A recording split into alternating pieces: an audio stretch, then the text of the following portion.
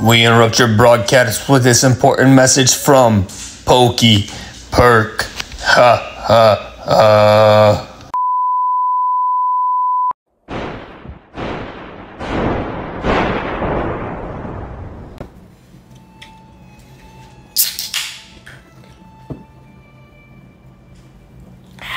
Diet Coke today, my Pokey people. How y'all doing? It's your boy Pokey Perk. And we got some Pokemon TCG Raging Surf news, leaks, and updates. If you want to be surprised, bounce up out the video. If you want to know what's crack-a-lacking, stick around to the end. Don't go nowhere, and let's jump up in this thing. Okay, my Pokey people. Before we get started, I'm gonna need you to go ahead and hit that like button, drop a comment down below, and tell me if you've seen anything related to this new set Raging Surf coming out. And subscribe to the channel with notifications so you can support your boy and stay in the loop for more heat. But anyway, first of all, Pokemon Raging Surf.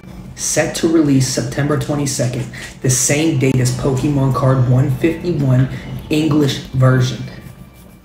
Now Pokemon need to slow down because your boy running out of all this money. But they revealed some new cards. One of them being the Bombardier EX. This card looks great, and I'm not even a Bombardier fan. I really like it. I like it a lot.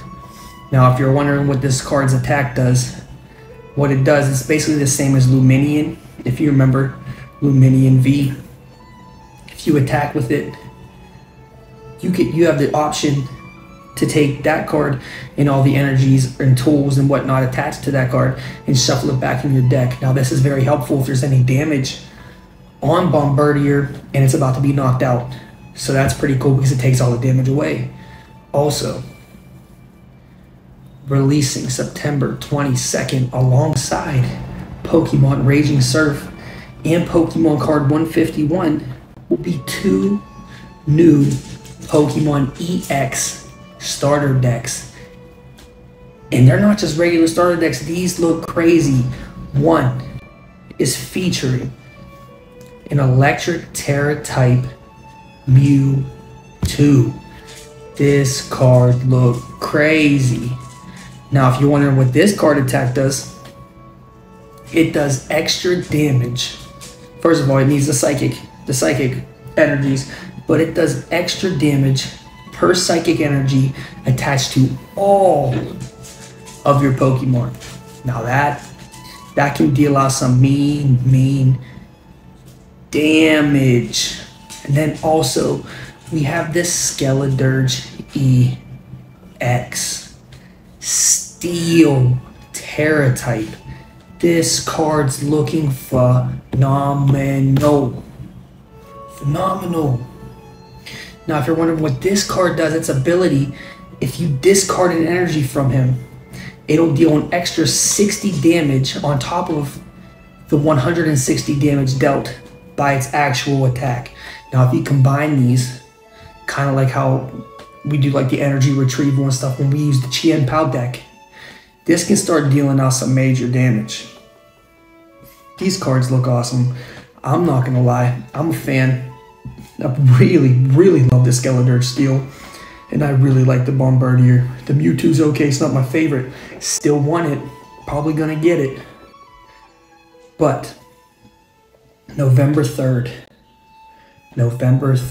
is our English set for Paradox Rift.